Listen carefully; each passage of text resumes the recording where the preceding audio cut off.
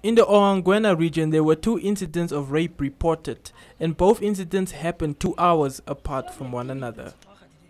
Reported in Ohangwena region, whereby the 4-year-old was raped by a man whose age is not yet determined, and the suspect is arrested and is to appear in the Enana Magistrate Court on Monday.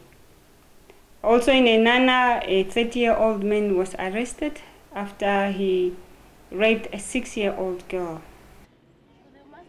The 2 other rape cases occurred in the Hardap and Irongo regions, where both victims were aged 13 years old.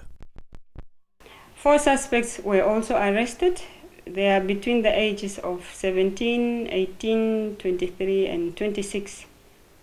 For raping a 13-year-old girl on several occasions. And this has happened since the beginning of this year to Friday when they were arrested. And we want to commend the public members who came forth, who were suspicious and reported this rape that had led to the successful apprehension of the suspects. If you know the whereabouts of these 2 children, please contact the Namibian Police Force immediately.